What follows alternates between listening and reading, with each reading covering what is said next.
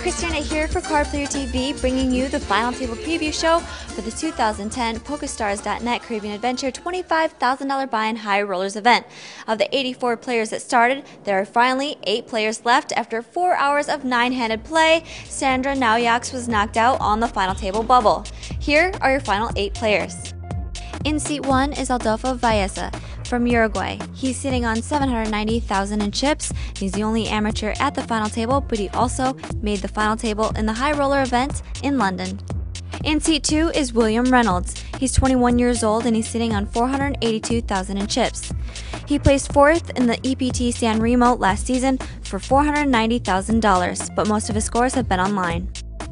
In seat 3 is Michael Brummelhaus. He's 26 years old and from the Netherlands. He's got 394,000 in chips.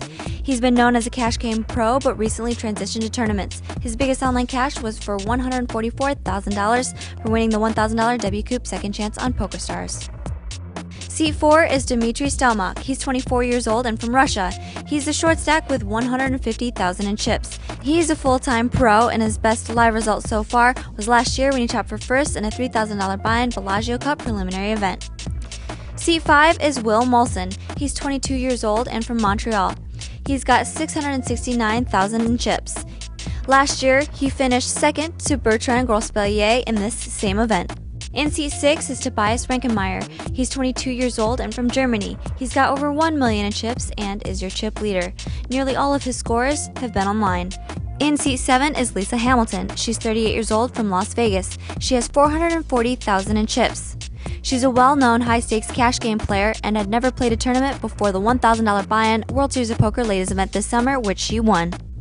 In seat 8 is Matt Marafiati. He's 21 years old and from Toronto, Canada. He's got 236,000 in chips. He's an online pro but has cashed in 4 out of the last 5 events he's played.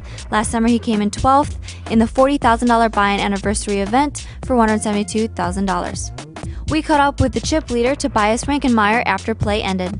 Alright Tobias, it seemed like play down to the final 8 went really well for you. You chipped up. Tell me how you think it went for you.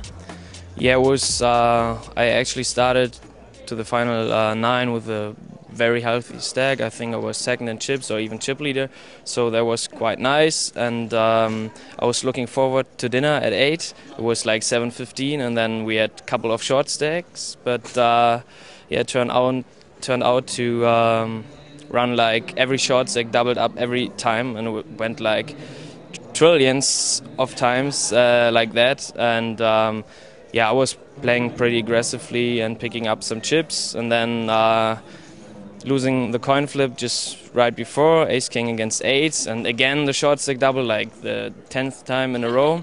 But finally I got it in with jacks against ace-9 and they hold, and so I'm happy with my stack and with my play and everything.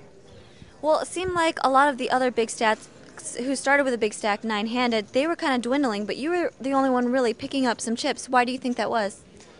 I have no clue. I think everybody was tired, and I'm like exhausted as hell right now, and really looking forward to going to bed and having like a beer and sleep.